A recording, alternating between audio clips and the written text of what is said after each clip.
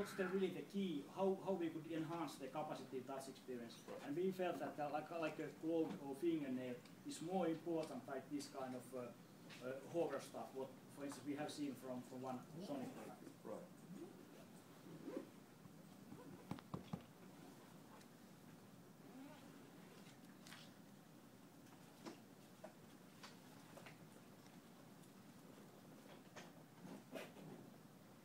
In A20, it has AMOLED screen. So basically, in 920 we are using LCD IPS. In A20 we are having AMOLED with clear black. And Nokia, we do have both technologies in our product portfolio. So we more or less go through.